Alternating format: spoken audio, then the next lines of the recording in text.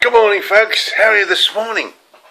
Hey, I've got to keep my voice down because there's a kitten in the house.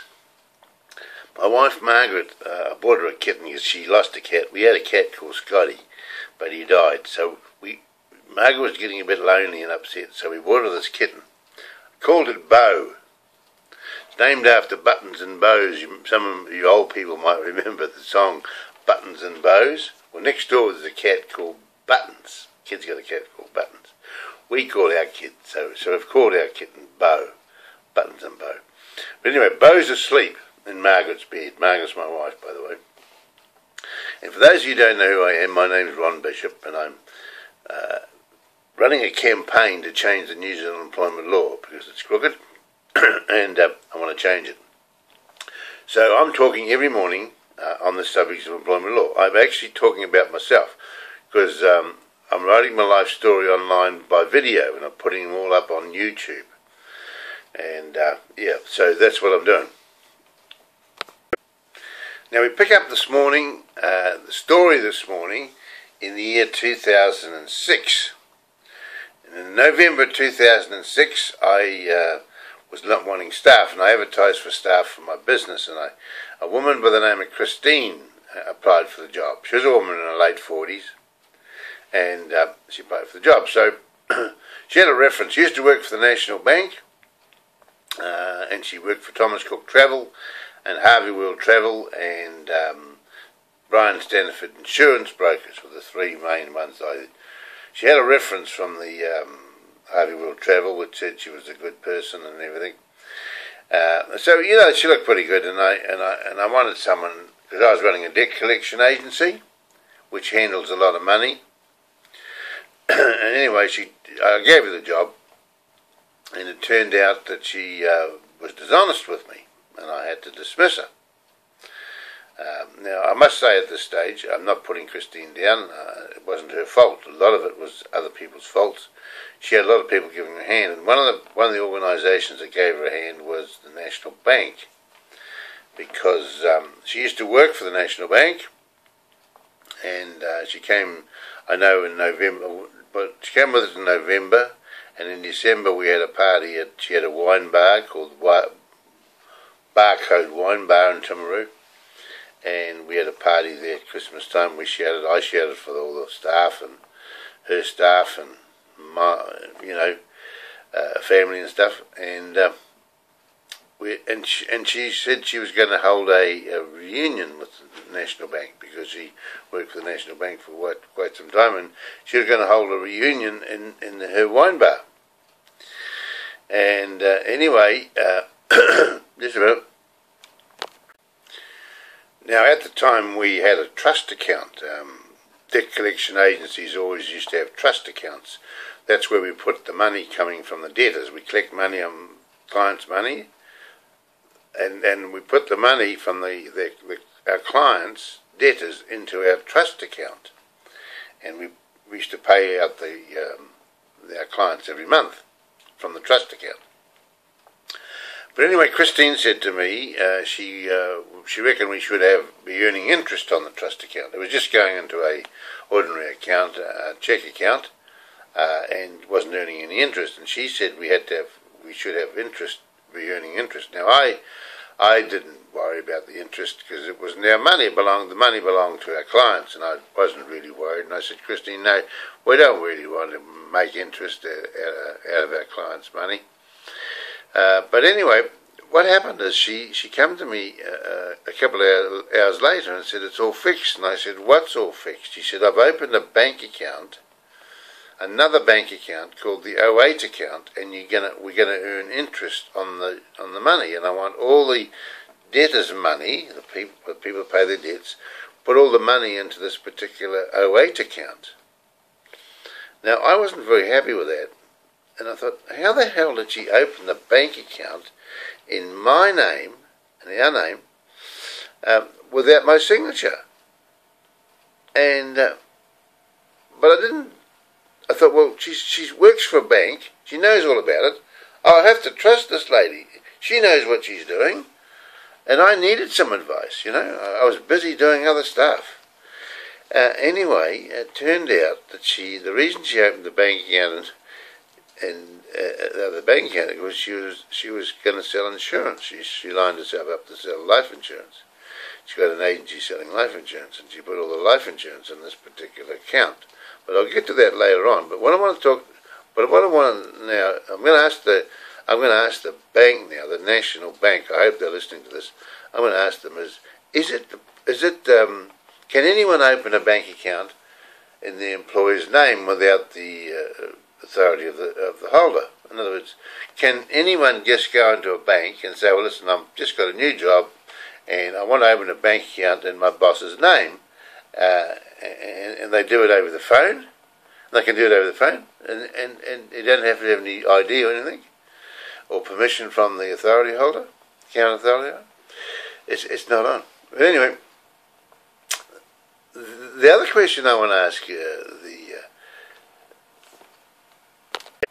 anyway, then Christine come to me and said, listen, I've got all these clients, because she used to work for an insurance broker, and she said we could sell insurance here in this office because I've got all these clients, and we could sell some insurance. So I said, oh, well, if it'll help us make some money, that'll be good.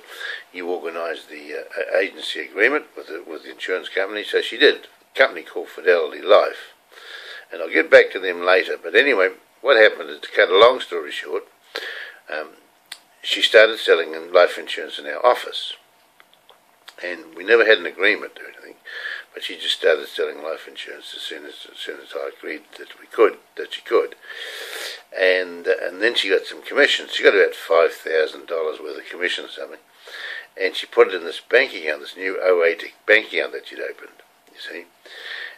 And then she shuffled it all around, and she put in, we had 3 bank accounts, and she shuffled it all around in different bank accounts. And then she came to me one day and she said, I'm going on holiday. She'd been with us about 6 months, and she said, I'm going on holiday.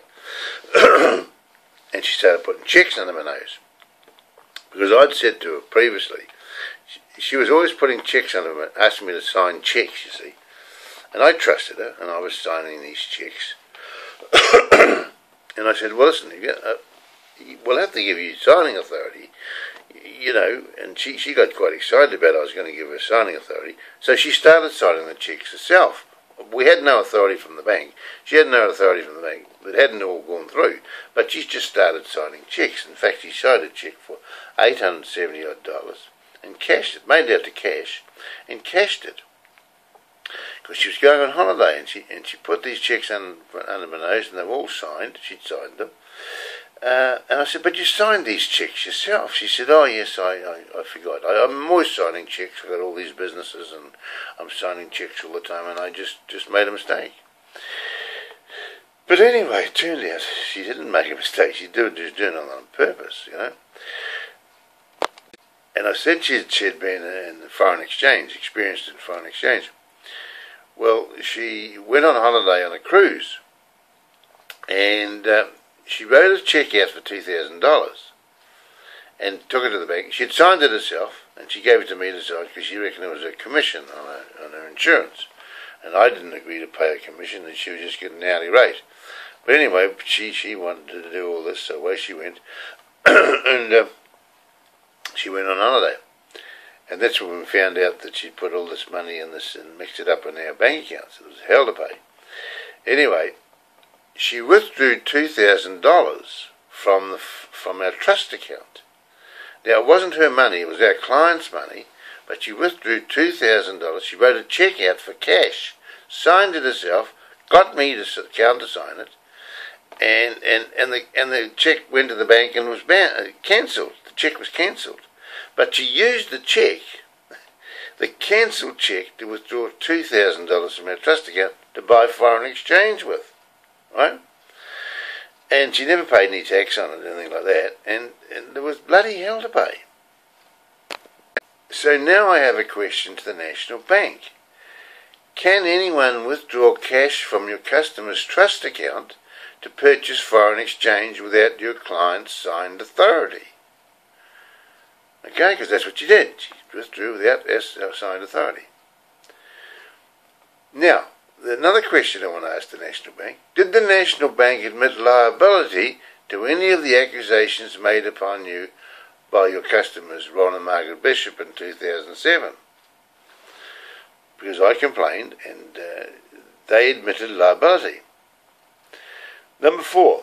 Did the Banking Ombudsman make any recommendations to compensate Ron and Margaret Bishop Data Communications for their losses caused by the dispute? Because there was a dispute over it, you see.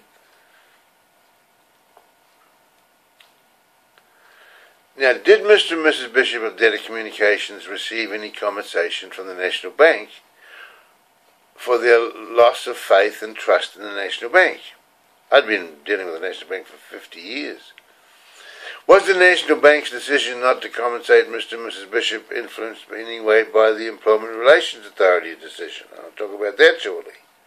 Will the National Bank be offering Mr. and Mrs. Bishop any compensation for the stress and anxiety that they have suffered as a result of the bank's refusal to take liability in the past when they needed it most? Right, here's what happened. When I found out that Christine was being dishonest with us, I laid a complaint to the Banking Ombudsman. That's where there's a Banking Ombudsman you can make. If you've got a complaint about a bank, you can go to the Banking Ombudsman. And it turned out the Banking Ombudsman said yes, the bank had been wrong in letting Christine open an account without our signature, and they had been wrong in having the money taken out of the trust account, and that we should get compensation. And they gave us a figure. I said it wasn't enough, but anyway, we never ever got it. Now, why didn't we get the compensation? We didn't get the compensation because in the meantime it had gone to our case had gone to the Employment Relations Authority, and Christine had made a personal grievance claim, and she won the first round in the Employment Relations Authority. They said she wasn't dishonest. So the National Bank took advantage of this and said, well, if Christine's not dishonest, we won't pay Mr. and Mrs. Bishop any money. We promised to pay them, but we won't pay them. So we've never had any money from the National Bank, even though we were promised, and the Banking Ombudsman said they had to pay. Never happened. Okay? So this is why I'm going to the National Bank and saying, now we want some compensation. I've lost my job. I've been 5 years fighting the law, the employment law, and it's a lot of it's the National Bank's fault, because if they'd have been upfront with us and honest with us right at the start, we wouldn't be in the position we are today. So there it is. I put $1 million on the table. I said, my reputation in Timaru is worth $1 million. And I'm asking for compensation from a number of people and organisations who helped Christine do what she did. And the National Bank is one of them. And tomorrow I'm going to be talking about another firm an insurance company called Fidelity Life Insurance. Fidelity Life Insurance. I'm going to talk about that. So till tomorrow, I'll see you later. Bye-bye.